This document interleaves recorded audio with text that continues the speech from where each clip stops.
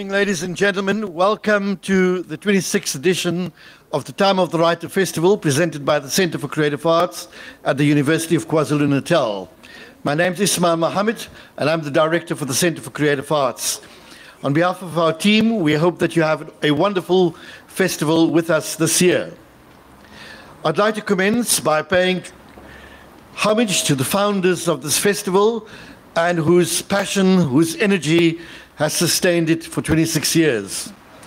I want to honor the University of KwaZulu-Natal and its leadership for the vision that they've had for supporting the Centre for Creative Arts over the last 25 years. I honor the writers, the poets, the wordsmiths, whose passion, whose knowledge, whose vision, whose words inspire us, challenge us, provoke us, and make us realize that we're alive. To you, our audience, thank you for your passionate engagement with the Centre for Creative Arts.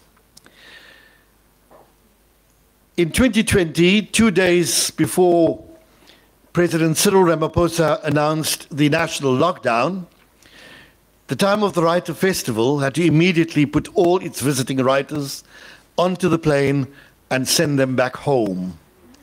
We were the first festival in South Africa to then venture into the online space 2 days after the national lockdown, and over the last 2.5 years, we've presented every single festival in the online space. We had a choice. We could either wait it out or we could act in that space. At the Centre for Creative Arts, we believed in acting in that space. It may not have been the ideal space because we wanted to touch hands. We wanted to be together in the same room, but dialogue never ceases. And we're delighted that we continued to be the torchbearers at that incredibly difficult time and set the benchmark for other South African festivals to follow suit. In that period, the National Institute for Humanities and Social Sciences acknowledged us with an award for Best Digital Content in the Humanities for our festival Jumba, but they also nominated us in the same category for our Poetry Africa Festival. Over the 2.5 years, whilst we've not been able to engage in the live space, our online audiences grew enormously. Not only did it create an awareness about our festivals within the country, but it took us beyond borders and brought for us a whole new consumer base for people who enjoy the word from across the border.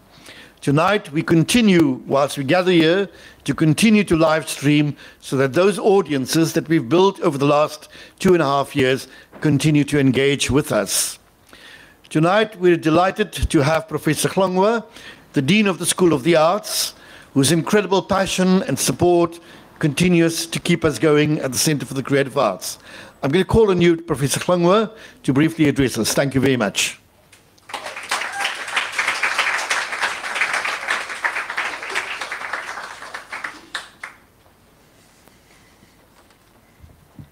Thank you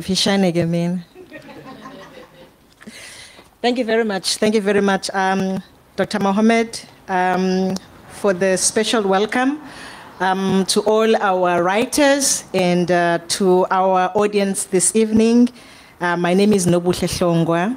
I'm the Dean and the Head of the School of Arts and the College of Humanities at the University of KwaZulu-Natal. I no longer have eyes, so allow me to have my other eyes so that I will be able to speak briefly. So I'll be very brief, just 3 minutes. 3 minutes will be fine. Ladies and gentlemen, I would like to take this opportunity and welcome all of you to this official opening night of the 26th edition of the Time of the Writer Festival that is presented by the Centre for Creative Arts at the University of KwaZulu-Natal. Our Deputy Vice Chancellor, Professor Nhlanhla Mkhize, sends his greetings to all of you, our funders, our partners, all the writers and all our stakeholders. So this is an important event in the CCA, in the School of Arts, in the University of KwaZulu-Natal's calendar, as it gives all the stakeholders an opportunity to showcase their books, to showcase the work that they have written, and also to share skills with young and aspiring writers. So this is a very, very important opportunity. The festival theme for this year, as you can see, it's entitled Placemaking, Influence, Roots, Imagination, and Expression. So this is a very, very important theme. It is very important that we understand where we come from as people, understanding our past, understanding our heritage, where we come from as South Africa, in terms of our roots, where our leaders are coming from. And with that in mind, in 2023, we decided that we will focus on women in literary arts. And that is why this evening, we are honoring Dr. Sindiwe Magona as our featured author. This year, she is celebrating her 80th birthday. A big round of applause to Dr. Sindiwe Magona. Siyaziqhenya kakhulu, siyazidla ngemsebenzi yakho emihle osenzele yona kwi-literary arts. Iqhaza lakho alibonakalanga nje kuphela, alibonangwa ithina si-Center for Creative Arts, kodwa libonwe izwe lonke. Ngixoxile kancane nje naye ngimbingelela, uyasho ukuthi usahamba usaya emazweni, where she is being honored as well during the course of this year. So another big round of applause for Dr. Magona.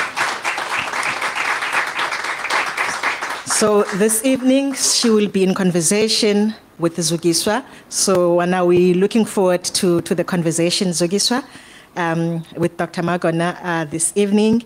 And we really having a very strong lineup in our program. As we have seen, we do have the likes of Makosas and Atlaba, Dudubusani Dube, and all the very strong artists that we have during the course of this festival.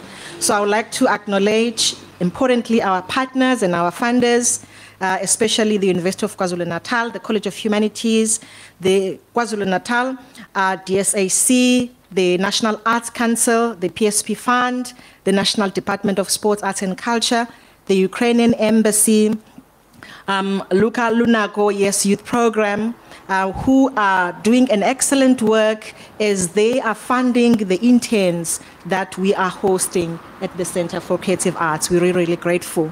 Our festival partners, Alliance Française, Wits Writing Center, the University of Johannesburg Arts and Culture, our Institute for Socio-Economic Research, and more importantly, we wouldn't be here if our women curators didn't do an excellent work.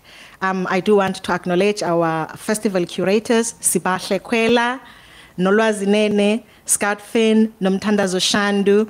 So we are really proud of you. A big round of applause to all of you.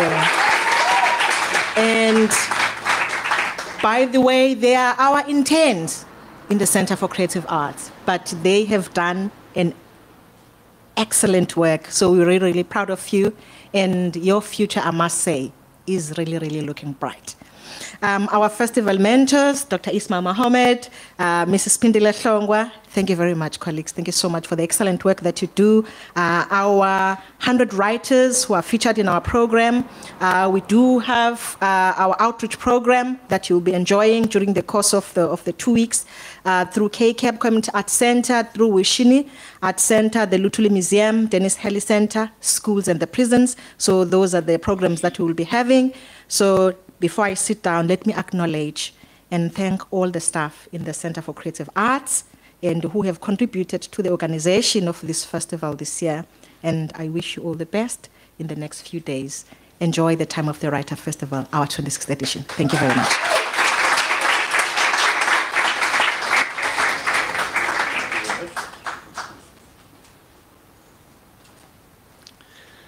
Durban has more than just the bunny chow. We are the UNESCO City of Literature, and we take pride in that title. So tonight, as we host this evening, We own that title, and you are all part of it as well. So I also want to acknowledge the presence of Mr. Eric Eppelgren from the municipality, the Durban eThekwini municipality, who is here today, and whose support for the Center for Creative Arts is also boundless. So thank you very much. I also want to acknowledge Ms. Chantal Beale from the US Consulate. For many, many years, they've been supporters of the Center for Creative Arts across our festivals. Professor Hlongwa has acknowledged a number of other partners. We don't do it without joining hands.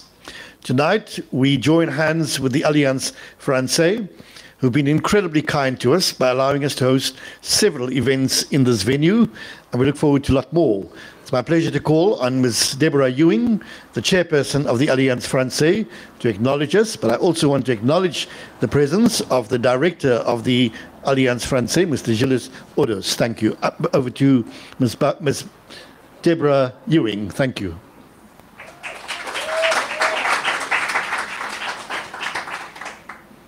Good evening, everybody. Sanbonani nonke. Bonsoir à toutes et tous. It's my great pleasure to welcome you here to the Alliance Française of Durban. Je suis ravie de vous souhaiter la bienvenue ici à l'Alliance Française de Durban. Ngiyajabula kakhulu ukunimukela kwa Alliance Française waseThekwini.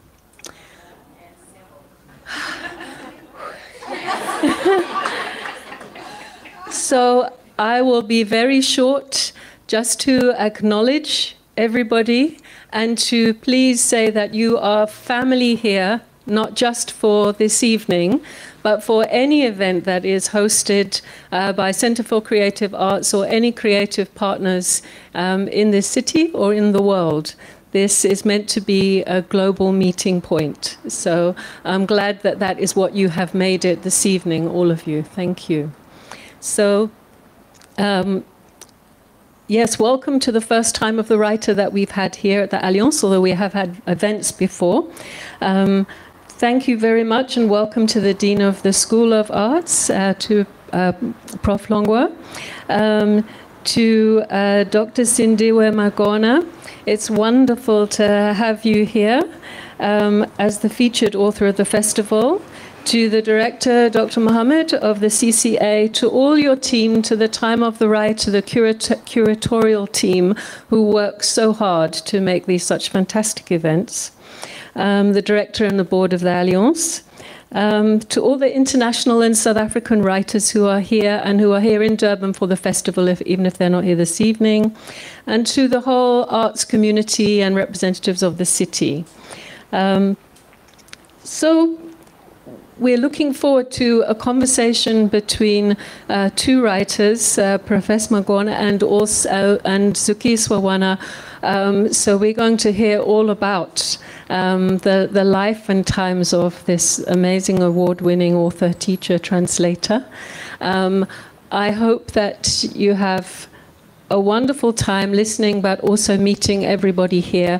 Please come back for the other events. Please come back for the other festivals, because this isn't a once-off partnership, and you are welcome at any time. Thank you. Siyabonga. Merci beaucoup.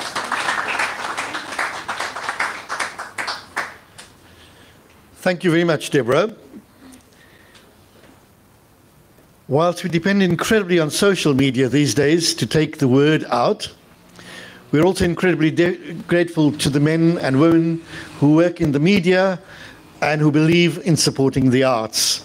So to all the people from the media here tonight, and to our marketing representative, Marlene Knoll, thank you for taking the word out, not just about the festival, but about what's going to be said during the festival, because that's incredibly important, the conversations that continue to happen. Now, Professor Hlongwa has acknowledged the curatorial team, but I want to just go one step further, because in 35 years of working in the arts sector as a manager or as a director, this was the very first time in 35 years where I had to do literally nothing, absolutely nothing, Nothing at all, because everything was done for me. I simply had to just sign dotted lines. So I'm close to retirement. I want to acknowledge the 4 curators, and I'm going to ask them to stand, because they've done an incredible job of making me and Sipindile take a back seat this year. Sibashle Kwela, who's been the head curator. Oh, there. Scout Finn.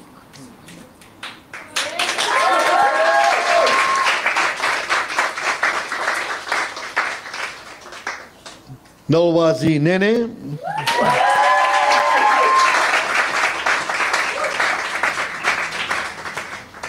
And Nomtandazo Shandu.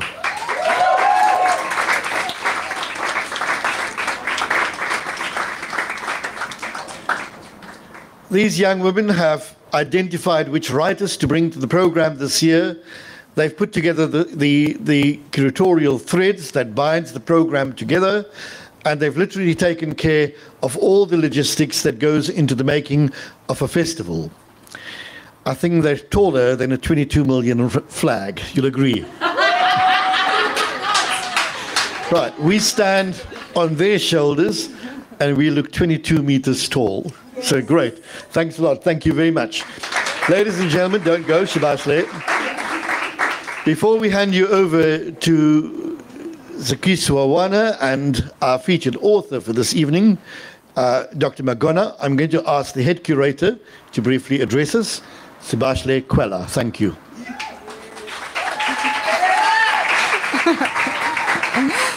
Thank you. Thank you so much. What an honor to be a black woman in South Africa given a voice. What an honor to be a black woman in South Africa to be given this voice.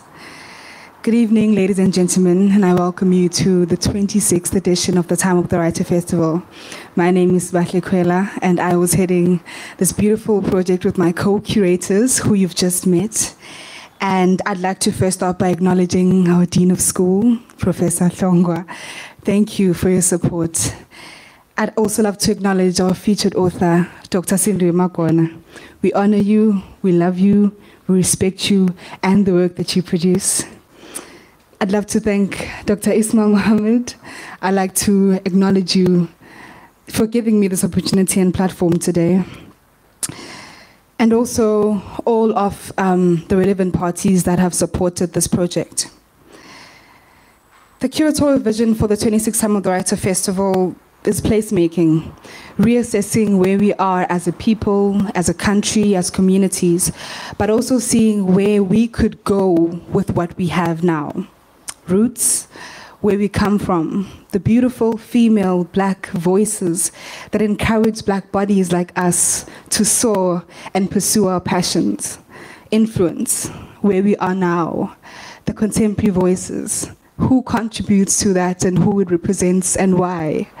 Expression, a world where we can seek and speak, where we can be and we are allowed to and we are heard. Imagination, where we can reimagine a world of forces from where we come from to where we are to where we could be. Thank you so much for honoring the invitation to being here with me, with us, in this very monumental time of my life.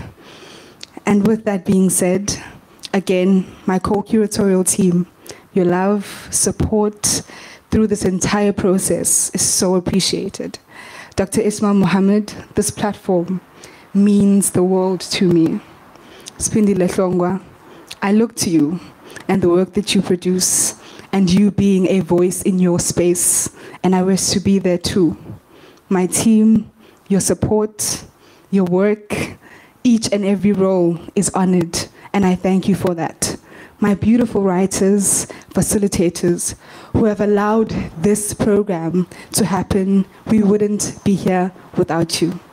I thank you, and I hope that this festival is an experience, a layered, beautiful experience that you will enjoy, as we have just honored the people who refuse to be silenced by the noise.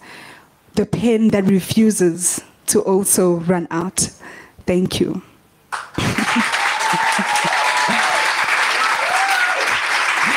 On that note, thank you very much.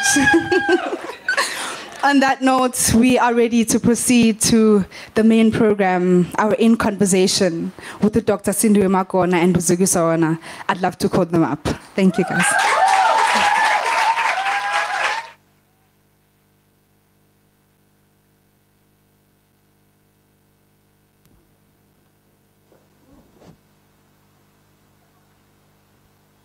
Good evening, Durban. Hello? And everybody who's online, can I kindly ask you to please stand up and give a round of applause as Dr. Ma'am Sindiwe Magona comes to stage.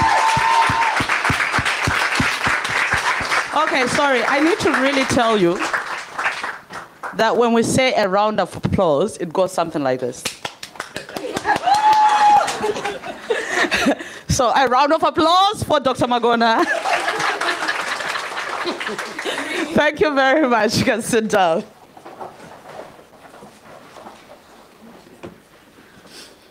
Right, shall we get into it? I know you've been waiting for a long time and you've been asking me what we're going to talk about. For those not in the know, Dr. Sindiwe Magona wrote her first book in 1990, was published in 1990 to my children's children. It was a memoir. She has since gone on to write novels, poetry collection, children's books. So you can really very much call her genre non-binary. Or genre bending, whatever you prefer.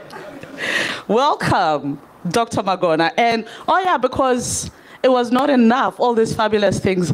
Last year, at the age of 79, she decided she wanted to get a PhD.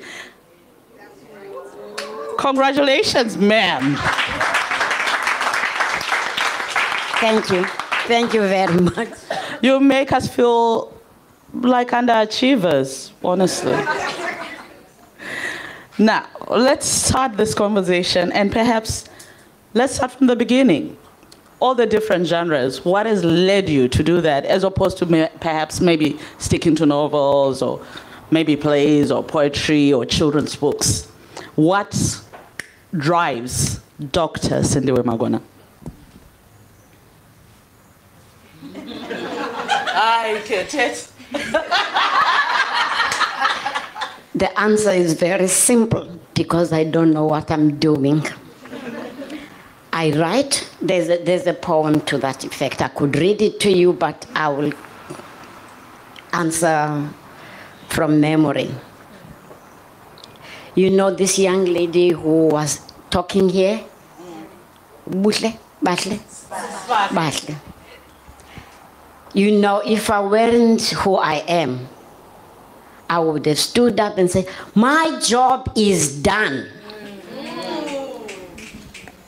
In that poem, one of the things I say, the poem is called Why I Write. When my first book was published, I was 49. I was invited to a conference at the University of Cape Town.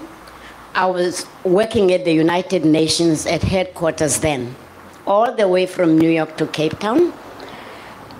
My first writers' conference, so you can imagine how I was feeling. I never knew I could write, never mind publish a book. So this was a bit of like a big surprise and shock to me. So towards the end of this 4-day conference, a professor stands up and makes the startling statement for me. You know how you know something, but you don't know you know it.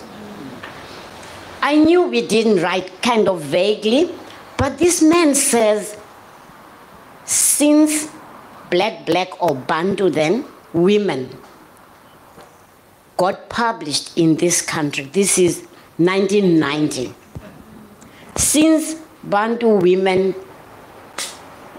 started being published. In 1990, only 5 had been published. Then he goes on to say, in fact, this is throughout Africa. African women will write 1 or 2 books. Even if it's a novel, it will be kind of autobiographical. And then they disappear. Me, myself, I made up my mind right then I was not going to disappear. Yes. I thought, I don't know what I'm doing, but I have published a book. I'm going to write and write and write. It doesn't matter what. I'm going to write. I never went to school to learn any writing. It didn't stop. I mean, this one book was out, and then the next, and then the next. You know, the poem I'm talking about says, I write so that children who look like me in this country and all over the continent and in the diaspora can grow up seeing someone who looks like them, doing this thing that I never knew I could do. No one was doing it, no one I met. So that they could believe. They could believe they too could. You know, people do as people do. It's called role modeling. Yes. So when you talk like that, I've succeeded. That is why I write. Fantastic. Thank you. That's such a beautiful, as beautiful an answer as that speech that we had from Smartly, which brought tears to my eyes, by the way. You have a new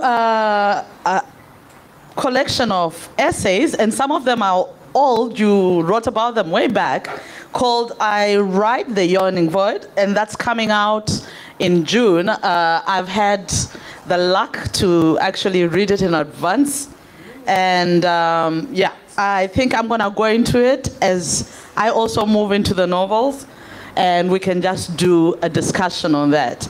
So in one of the essays, which you know what I'm going to talk about. I don't know. There are lots of essays. There are about 30. Yes, they are. So there are actually 3 sections. There's coming into writing. There's writing about pressing issues, and then there's writing about my writing. So in the 3 sections of this beautiful, beautiful, beautiful collection that's coming out with Wits University Press in June or July. So please pre-order your copies, because if I tell you it's fabulous, you know it's fabulous. Anyway, so in one of your essays, you talk about your you talk about a little experience that you had. Well, not it's a little. It's very formative. The experience of not being able to work, you know, because you got suspended because you were expecting a child for 2 years, and then you then was put in a space where now you had 2 more children coming, and so you couldn't work as a teacher, and then you ended up thinking about having to work as a domestic worker because the husband did a run when you were 4 months pregnant. And you said in that essay, you had this quote that was so beautiful that I thought, my God, I wish I'd written this. And essentially the quote is, because this is during apartheid, I'm going to succeed. No, in spite of the government, despite the government, to spite the government, I'm going to succeed. Do you still feel that way? And I thought to myself, you wrote this when you were 20s. You said this when you were 20s, and I thought to myself, hey, this is post-apartheid, and somehow I kind of feel the same way. Do you feel the same way? Yes, to cut it short. But you know, that whole segment of the story of my life, that appears in book 2. I've written 2 books of autobiography. It was 1 book, but it was too long and it was chopped into 2. And the second book, which is called Forced to Grow, starts with the sentence, I was a has-been, at the age of 23. And then I go into what had happened, which Zuki has just told you. If you're 23, 4 months pregnant, then this is your third baby and your husband runs away. You can't, that was at a time when Bantu, we were not citizens in the country. You could not apply for social aid. So I was on my own. And then, we come from a segment of the population that both, we love children. Yes, Africans love children. But you dare not be a woman with children and no visible husband. During my time, it may be different now. Then there's a name, there are names for that kind of woman. So you have fallen in the eyes of the community. You are, like rubbish. I got so angry at my husband, at society. I got angry at the government too, who wouldn't find a way of seeing me as a human being deserving of aid. So I thought myself, you know what? Despite the government, in spite of the government, to spite the government, I will be something. I'm going to retrieve my life. I'm not going to wait. But the message is, don't wait for other people to help you. Help is in you. We are all born with the capacity to overcome anything and everything. Just find it inside you. Get angry enough. Get angry enough to say, I'm going to do it. Even, when there are people laughing at you, telling you you are nonsense, you are garbage, you are not how other people define you. You are who you tell yourself you are. And you better tell yourself you are a good person, a great person with limitless abilities. We don't use even half, a fraction of the abilities inside these bodies. Find them in you. You have them already. Find them and use them. Give it all you've got. There's no practice run in living. This is it. Poverty, which is where I grew up poor. We didn't know that we were all in the same boat. In my 20s, I hit rock bottom, from poverty to destitution. I thought of my children. If I couldn't give my 3 children what my semi-literate parents had given me, what do I call myself? As doing domestic work, I see women who are 3 generations. Their grandmothers were domestic workers. Their mothers, and they are. I vowed my daughters would never be domestic work. No, they wouldn't do domestic work. Why should they? I should find a way that they become one level up. That's what life is about. Each generation should lift the next up, not down. That's why I wrote this. Because you ask me what I see now. I see people helped with grants. But it doesn't seem to be grants that move you out of poverty. I have a problem with that. Nothing should help me by cementing me where I am. If you're helping me, get me unstuck and out. Why do you give me a grant for 18 continuous years?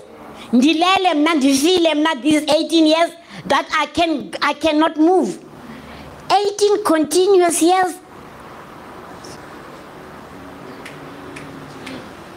For 18 years. It took me 10 years. But in 10 years, I was no longer 23. I was 33. I was doing a master's at Columbia University.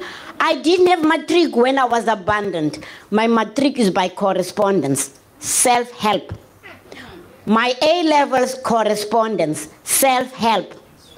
My BA correspondence, self-help. The government wasn't helping. I scrubbed. You know what you scrub to eat? Intloko zegusha, scab cop. Domestic work, and there was no government. That government told you in plain, words, no help for you. This government says help. I'm trying to figure out the difference when I look at the outcomes. I'm trying to figure out whether the me today, who's being helped for 18 continuous years, is better than the me then, who helped herself out, and in 10 years, from non-matric to matric, A-levels and degree, and doing masters at Columbia University with no help from government. I'm not saying poor people shouldn't be helped. Don't get me wrong. Poor people shouldn't be helped to stay poor. No, I have a problem with that. My next novel will be dealing with. This one is called, It Takes a Village to Raise a Child. The question is, what happens when the village sleeps? And right now, the way I see things, village South Africa is snoring.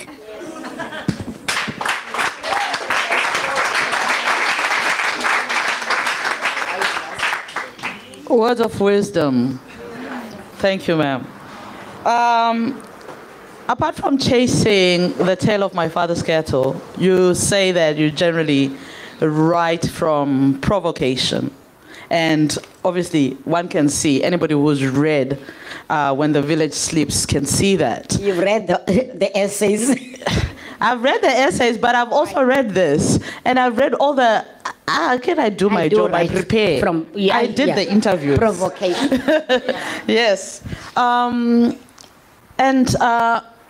With that said, I think I would really like you to maybe just provoke our audience into understanding where you are with just a little excerpt from you. Just tease them.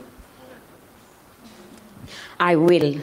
Okay. I will. This book was provoked from me by an article I read in a community magazine. 16-year-old sitting there holding a baby, being interviewed by a social worker. This is about maybe 20 years ago, so it's modern history. In the answers she gives is, I started trying to get pregnant from when I was 13. So she succeeded. At 15, she's 16 as a baby. Oh, I used to drink before I got pregnant. After I got pregnant, you think she's going to say I stopped drinking? I started taking drugs. I wanted this baby to be deformed. She is holding her deformed baby.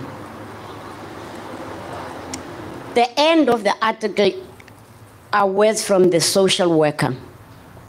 This is a growing trend in the townships. It's not a crime to deform your fetus. Growing trend in South Africa. What do I read? Oh, I need. I need my other eyes. I think you marked it in your book. Yeah? You marked it in that book. I think I did. Oh, how am I going to do this? No. I'll hold this one. You marked it in here. What is this? Where did I get this from? No, that's mine. You Auntie Croc politicized said a it. very smart thing a long time ago. Yeah. Writers write. This is a little bit outdated, but these are the books I have written.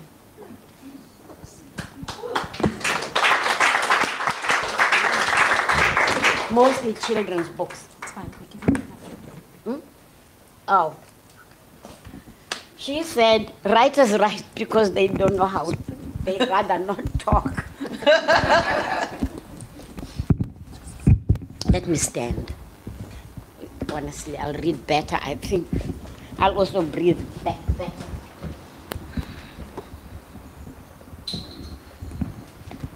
This is when the young lady was pregnant, and the reaction of the family and the reaction of friends. And then the book also includes, you know, the invisible ones, the old, the ancestors. So all that is written in poetry when they come in. If the family was having a hard time accepting her coming child, not so Busi's Kasi friends. They were in celebration mode. Even Tandi, who was spending more and more time away from school with a new blesser. They got together and gave her a baby shower from which she returned giggling and delighted. She had to be helped into the house, staggering under a mountain of boxes and packages, all wrapped in bright, bright colors. Baby clothes, toys, and even a few books, much to the surprise of many. Generous hilarity filled the hearts of her friends because they knew she didn't have it easy at home. Some had been there before her, and all knew what happened. Social disapproval so thick you could cut it with a knife. By the end of the ceremony, Busi was dizzy, bursting with pride. But back home, however, that pride had absolutely no place. No place at all, at all, at all. When she entered the house, her mother, visiting from Mrs. Bird, made her cringe with a look that cut through her as though with X-ray eyes she had looked through her and seen nothing. This look declared her non-partisan status, and it left Busi harrowed inside. A slap, kick, fist, even verbal assault would have been better than this erasure, silent disapproval. But between the two of them now, mother and daughter, nix, nothing. Busi hurried to reach her room with all her presents. See the difference between how her friends treat her and how she's treated at home. And the ancestors come in. Go home and do not sleep. There come pools of blood. There come pools of blood. Go home and do not sleep. There comes the end of humanity. As dead flies give perfume a bad smell, so a little learning outweighs wisdom and honor. Go home and do not sleep. Your fathers will sell you out. Go home and do not sleep. You too will sell your mothers out. The heart of the wise inclines to the right, but the heart of the fool to the left. Go home and do not sleep. You are the base supporting the people. Go home and do not sleep. Your families are in danger. If a learned one's anger rises against you, do not leave your position. Go home and do not sleep. There comes a time of darkness. Go home and do not sleep. We will not be here forever. Calmness can crush great arrows to bluntness. There is an evil I have heard over the loudest microphone. Go home and do not sleep. Give service to the coming generation. Go home and do not sleep. I say the real war has come. The sort of era that arises from a professor, fools are put in many high positions, while the wise occupy low ones.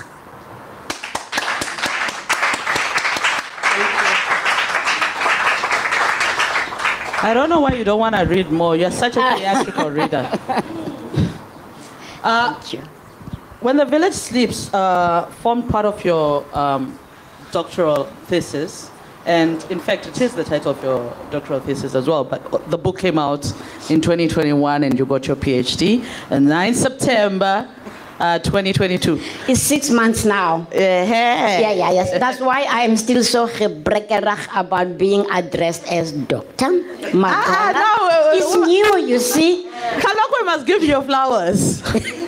But also it comes from being irritated with myself because I have 4 honorary doctorates. And so each time people said, Dr. Magona, I would, I don't believe that much in myself sometimes. So I would always say, oh, they are honorary doctorates. Oh, they are honor. And then I thought, get up and do your own. So this is where I was going with this question. You don't have to be, apologizing. So now I did my own. Call me Dr. Magona. But it is also, seriously speaking, to say to black children, young people, you are all children where I stand from, with no disrespect, it's never too late. But it is also against ageism. No one is too old to do anything if they want to.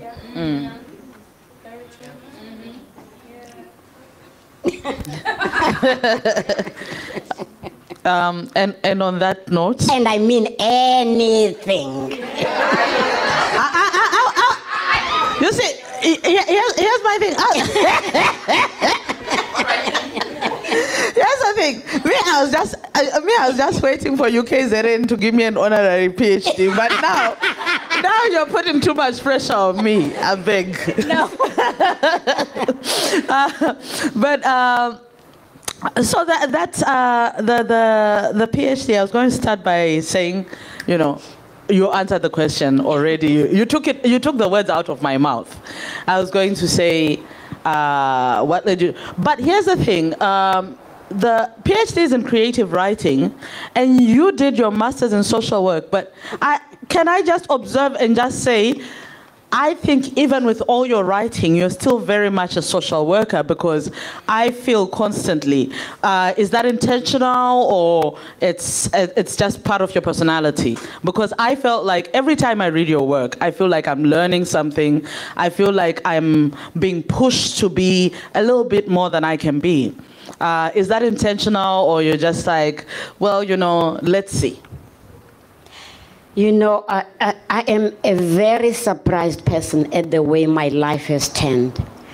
And knowing who I was, I look at people as they are and see what they could be.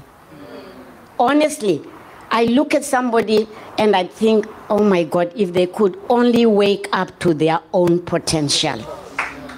If you could only wake up to what is inside you already, waiting to burst out and bless the world. We are all on this planet, on this earth, for one reason, to leave it a better place than we found it. And nothing will improve anywhere in the world without all of us thriving, becoming who we were meant to be. So honestly, I write, and hopefully I might aspire, whatever, someone into waking up into the roadblocks you can use as stepping stones. Really. And the harder the spot you are in, the harder you must fight to get out. Why are you seated and rested? Kwindawo ebuhlungu. If it hurts you, common sense says get out. One of the essays there is, do not choose poverty. Do not choose poverty. Fantastic. Thank you so much. I actually need to upload that. But we're gonna go to a little more like a happier space, and just to discuss chasing the tail of my father's cattle. And you say that, and you know, I absolutely enjoyed reading this guy, this father who's just absolutely against everything and against all the norms. He's just going to do things in the village where he's going to raise his own daughter, he's going to do this, and everybody is like looking at him like, okay, what type of man are you, you know? He doesn't even take another wife, he doesn't, you know. What led you to that? Well, I know what led you to that, but you probably need to tell them. Because you've read the essay. Yes, of course. That's the one book that was not provoked out of me. It's a book I wrote for my father. But also it was nudged out of me. Well, yeah, you did I say the wrote voice. Beauty's Gift, a book that was hailed as one of the best books on the anti-HIV and AIDS fight. But the book is about 5 women. Beauty is the one who dies, and she is HIV positive. And her gift, read the book, you will hear what the gift is. But each of these 5 women, and they're all black like me, but they're professional. They're not the tip, because there was this tale that women stay in toxic relations because they need roofs over their head. They need them. These are women in their professions, and HIV and AIDS are, hit everybody, not just poor black women who didn't have money in their pockets. And this is what I was trying to highlight, that don't rest on your laurels. Don't kid yourself it won't happen to you because you are a social worker, you are a nurse, you are a professor. No. We are all vulnerable because you are old, because you are young. It hits any. Wake up to the threat, when it presents yourself. So what was your question? Let's leave that, because I actually want to go to what. When. All right. When during the when you have a book, then there's the publicity. Publicity. Young men, black men would. You seem to hate us. You seem to hate us. Then I said, well, show me these black men I just cannot resist writing about, who are so admirable. I must write about them. And then it hit me. My father was such a man. Where is the book about my father and other fathers of that, men with whom we were safe? There's a story I've written somewhere, I don't remember, in all these essays I've written, where I lost my ticket. We live in Retreat. I go to Langa High School. I lost my train ticket. And the tata who gave me the money didn't want to kiss me even on the cheek. He gave me the money because I was vulnerable, a child who needed to get home. And when I was working in Sea Point as a domestic worker, I missed the last bus. The last bus. Those days, if you were standing somewhere in Cape Town and it was after 8 o'clock and you needed to prove to the police why you were there. Because you were not supposed to be visible after working hours in a white area. I'm standing there feeling like, I don't know, so scared. And this black man approaches me, finds out I've missed the last bus and says, come with me. Takes me to a compound. You know what a compound is? Men, sleeping there who work for a company. Gwengwe, get up. Boy, get up. He leaps out. I sleep in that bed. There wasn't even a joke about there's a woman here. I wanted to write about men like that. And thank you for doing that. It's a very beautiful book, and Jojo being also in the rural areas, I think, was there's this idea that only a certain enlightened, well-read, and he wasn't a lot of those things, but he just takes agency, and it's that beauty and how he has heart, and even when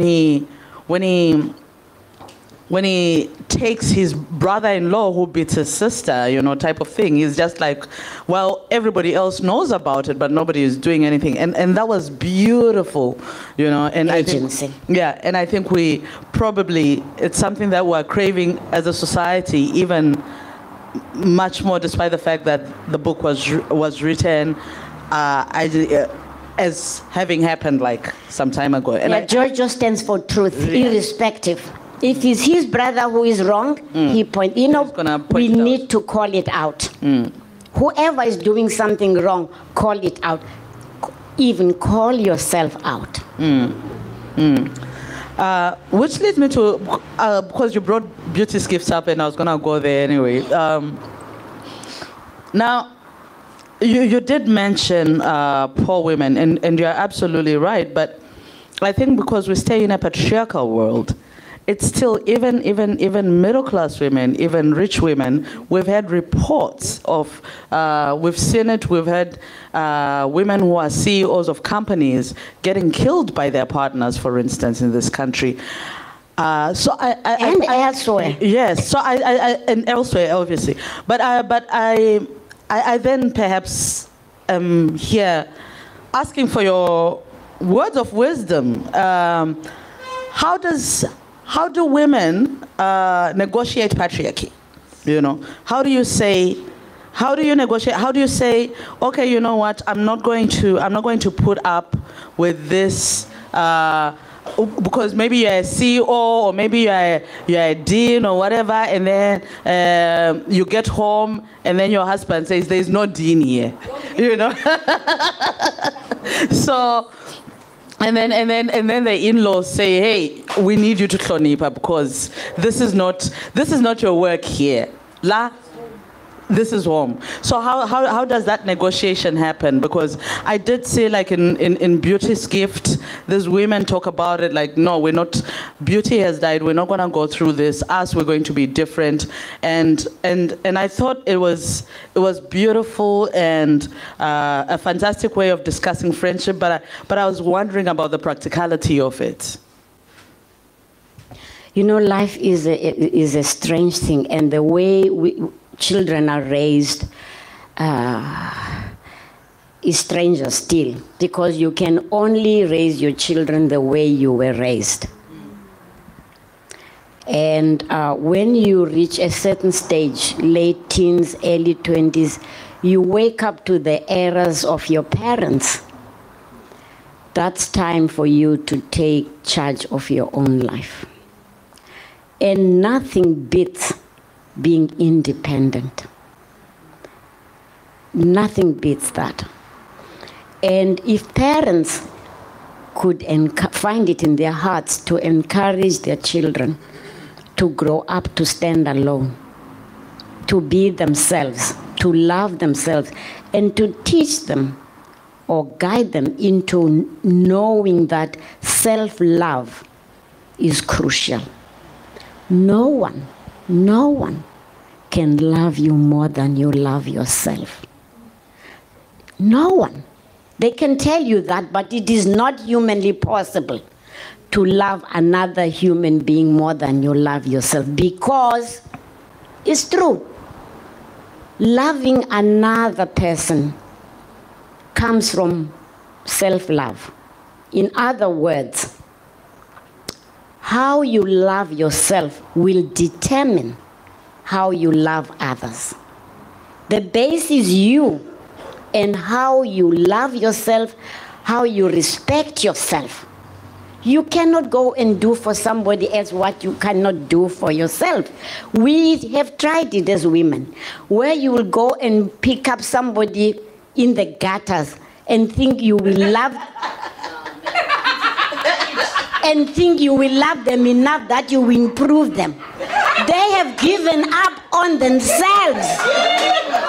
And you are going to love them so that they begin to love you when they don't love themselves. I'm not saying you cannot reach out and help someone to reclaim their own lives. But don't do it so that you think they can love you more than they have rubbish themselves. It won't happen. It cannot happen. They have lost it. If they don't respect themselves, don't love themselves, where are they going to find to love you? From where? That empty barrel? No. Love yourself. Daughters, sons, learn to grow up and be independent. That means the boys must learn to cook and iron and do laundry. And not go and fool somebody's daughter. I love you. When they need a housekeeper.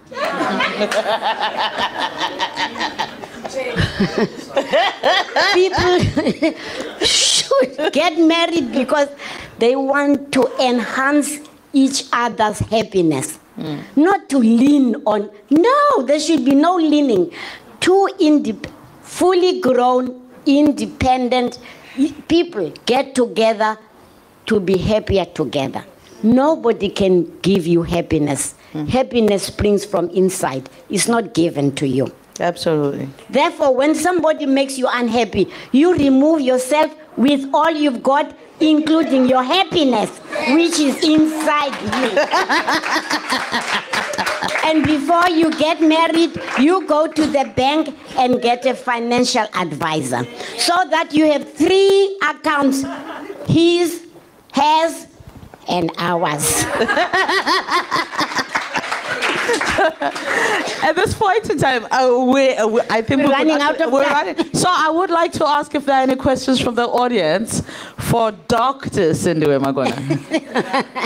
From next month, people can relax. I'll have 6 months and be happy, and then, but don't mama me. There's another essay about that. Oh, I agree with you, actually. We late. Amataju has the same thing.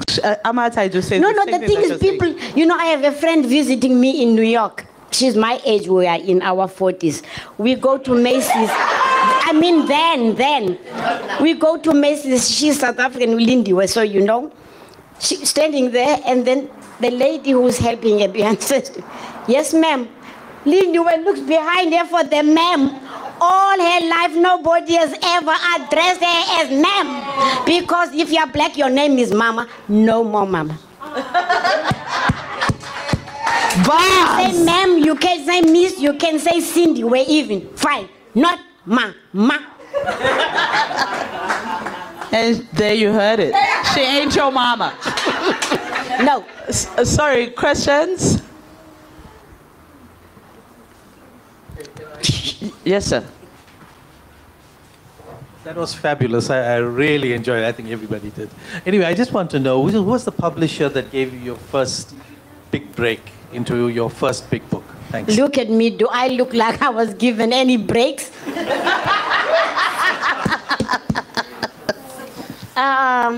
This is why I'm always so empathetic when people look for publishers. I won't bore you with a long story. But somebody took my manuscript to a publisher. I didn't know how to do it. But my first book came out from David Philip Publishers.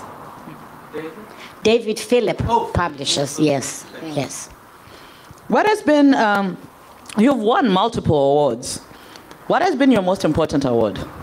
What has mattered to you the most? Dear God. I have no idea what you're talking about. You know, don't let's go into awards. Okay. All right. And for those of you not in the know, once I went to a writer's retreat. If you laugh, I'll do a Donald Trump on you and say, I will not want to be your friend. I've only ever been to one writer's retreat. You know how I got there? I can't fill forms online. I was invited to it. So that has been something I haven't. That's where I started Beauty's Gift. Okay, nice. If you know of a writer's retreat that invites people, Ask them to invite me. I'm available. Oh, I'll actually hook you up. I got you. Okay, so awards we're not going to talk about. But your writing process. When do you write? Are you one of those people who you do 1,000 words a day? I found time. I made time. I found time. You know, when I started writing, then I went to workshops, and then you must make time. Where are you going to get the time? You know how busy our lives are? Yeah. And then I discovered the miracle. Rich or poor, we all have 24 hours. I can't say discrimination. Rich people have more time. Nah, 24 hours. So I looked at my 24 hours and found where the hours went. 7 to 7 was not mine. 7 a.m. to 7 p.m. Get up, get dressed, go to the UN, come back, eat, go to bed. But from 7 p.m. to 7 a.m., what am I doing? I know. You know what I was doing? That's TV. Watching people who are getting paid on television. Is anything crazier than that? I gave away my TV. I had one in the living room, one in the dining room, one in the kitchen, in case while something is happening. Can you be, the only place I didn't have a TV set was in the bathroom. They went to the children at university. You can take this one. I stayed for a year without a television, and I found that I could get into bed at 8 o'clock and fall asleep. In summer, in New York, even 9 o'clock, the sun is out, I don't care. I close my blinds and I fall asleep. And then at 2 o'clock I get up. And then 2 o'clock nobody bothers you. Nobody bothers you. And you can then pretend. This is not true, you know that. But I tell myself, the whole silly world, ordinary people are fast asleep. The goddess creates. You can be a goddess at 2 o'clock in the morning. You can be anything you want to be. Encourage yourself, flatter yourself, pretend you are anything and everything. And you are what you pretend to be. It gives you an injection that's better than drugs. Much, much better, because it doesn't take away anything from you afterwards. Absolutely. And on that note, because you actually just did a masterclass right now, writing masterclass. You make the time. You started Gugulethu Writers Workshop and Writers Group, and one of the things that I've been asked when I wrote my first book is I actually wrote it at the computer at work because I didn't have one. But I always say to people, and I'm one of the privileged black women in this country. Now with the Gugulethu Writers Group, how does that work? I know there are always so many stories, and I always think, there's so many women. I'm just privileged to be able to have a voice to do that. But how does that work for them? Do you get them to write the stories or tell them, or how do you do it? Well, we stopped during COVID. I was actually challenged last week when are we going to start? The way I think we will do it this time is a little improved from last time. We used to meet at our homes and at the Center for the Book. And some wrote longhand, and then, when the manuscripts were finished, I got people to do the typing, and, that's how we did it. Now, it will be different. Okay. Because I'm better organized. Okay. All right. I thought I saw a question at the back. Yes, ma'am. Hi. Firstly, I adore you. So if I remember correctly, you were aged 23 with your daughter, right? I would imagine that is a time where you feel like you failed completely as, a black child. How now, you're at the age where you are and there's all this confidence and you're teaching us all that you're teaching us today, how did you, like, where did you draw that strength from? Like, when in that moment, age 23, your life is supposedly falling apart, what did you, like, how did you look at yourself and you're like, okay, this is what's going to propel me forward. This is what's going to drive me to, you know, get out of this supposed dark hole that you were probably in, I'd imagine. I think I've already answered that question, but I'll go back to it. I think the realization that I had 3 people who were dependent on me and me only. The myth I had grown up with, that there would always be a man beside me, loving me and supporting me, was gone. And I woke up to the fact, which I deal with in Do Not Choose Poverty, that I was in a bad spot at 23. I needed to be careful. I didn't make it worse. For 5 years after my husband left me, I didn't even want a boyfriend. I didn't want another child. I already had 3 too many, because I was not prepared for them. No one should have a child when you don't have a house they can call their home. I do not mean your mother's house, your own. No one should have a child when they don't have a job and can support. No child can thrive when you yourself have nothing. People are lucky I'm not the president. If you need a license to drive a car, by now you would need a license to have a child, if I were president. But the thing is, I got so angry and so angry at myself that I had made such bad choices. But I knew it was up to me. I could be angry at the husband who had left. If he cared, he would not have left. I could be angry at the government who didn't know I lived. It wouldn't help. I could be angry at society. It wouldn't help. I was it.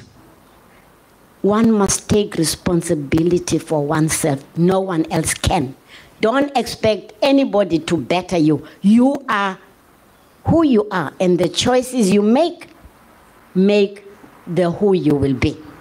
Just wake up to the fact that you have a life to live, and it may be long. I was in my 20s. 60 years later, if I had waited for that husband, where would I be? It's your life, and it's beautiful. It could even be more beautiful. There is so much to enjoy in living. There's traveling.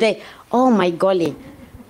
That is why I look at young people and I wish I could put them in a basket and grow them. But I can't. They have to grow themselves to enjoy a full life. You know what it looks like, a full life?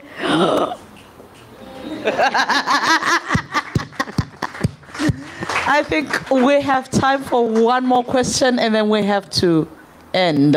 Okay, so we have a question from Facebook from Janine Pretorius. It goes, since Dr. Magona writes across genres, how does she transition between them, approach the story, choose and get into characters specifically for the children's books? Would you like me to repeat the question? Yeah, make it simple so I can understand it. So they're asking, how do you go across genres and transition? Particularly when you're writing children's books. So from you write it from the... You become the child. You write what the child is doing, how they are feeling. That's it. You really do, but of course then you add your little grown-up stuff on the side. And children give you the books. I had a 3-year-old last month celebrating a 3-year-old grandniece. So I call to wish a happy birthday. I call rather late, like 6 o'clock, 5, 6 o'clock. Hello, happy birthday. I pour in the loo, I pour in the loo, I pour in. That's your story. Because her birthday thing is not as important as her achievement. I put in the loo. So the story then becomes what was before, what that, how she got to the, and how she's enjoying it. It's children's books are not easy to write, but they are a delight to read. They are, because they take you back to the child, and you can almost touch the excitement. I mean, imagine somebody, you wouldn't talk about going to the loo, would you? But to that child, this is a great achievement. So why shouldn't she boast about her achievement? That's what happens when you reach for this, the stars. The stars are anything that seems impossible. When you get it, even I can feel tall. Huh? You worked you and I worked on a project together without knowing that we were up until the books came out. And it was an adaptation of classic fairy tales to make them African, and you did The Ugly Duckling. I'm curious to know why you chose The Ugly Duckling. Oh, I wish I could. Never mind. Why did I choose? I don't know. Okay. I really don't know. I can't remember why I chose The Ugly Duckling. And I really never mind. Let me not bore it with my lack of wisdom. Never that. But it's a story that is worth repeating, because a lot of us, including Moamem, a lot of us have complexes that are not healthy. And you do need someone to nudge you in the right direction so that you wake up to the real you, who is perfect. Each and every human being is perfect. God made, and no one can improve on what God makes. We look different. We are different. But because we are created the way we are perfect as we are. Perfect. There's bullying and those kind of things, and these are the things writers and other artists address today, because it's unhealthy to look at somebody else and you decide they are not perfect. Who are you? Well, as you can see, this conversation could have gone on, but I am getting indication that our time is absolutely already up. Imagine that. Everyone, this has been the life and times of Dr. Sindiwe Magona, and we are at the 26th time of the Writer Festival, coming to you live from Durban. Thank you, Dr. Magona. Thank you so much. Thank you. Thank you. Thank you very much, Zukiswa Wana. Thank you very much, Dr. Sindiwe Magona. Next month, Dr. Sindiwe Magona is going to be honored in Georgia, in the US, for the incredible work that she's done throughout her lifetime. She's also going to be honored at UWC in August. We're delighted that we could be the trendsetters and kick off with honoring you this year.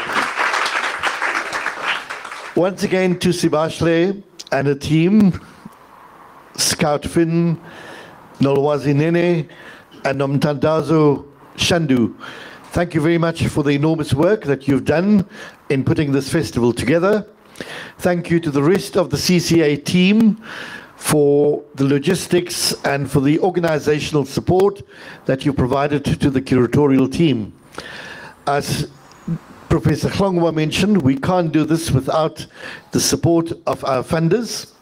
So to the University of KwaZulu-Natal, the National Arts Council, the PESP Fund, which has allowed us to engage 10 young emerging artists this year, and so to Luchika Lunako and the Yes Youth program for their support. Then, of course, to the KwaZulu-Natal Department of Arts and Culture, we thank you as well for your support. To our partners, the Alliance Francaise, the Embassy of Ukraine, the WITS Writing Center, and the WITS Center for the Study of the US. We thank all of you for your contributions. That wasn't a signal. You'll notice books enlightened. Even the dark ESCOM stayed out tonight. So to all of you, thank you very much. Please stick around. There's going to be some food. There's going to be some drink. And if you've watched closely enough, you'll notice that Dr. Magona has a dancing shoes on. So we are going to dance when the music kicks up as well. Enjoy the rest of the evening. Thank you.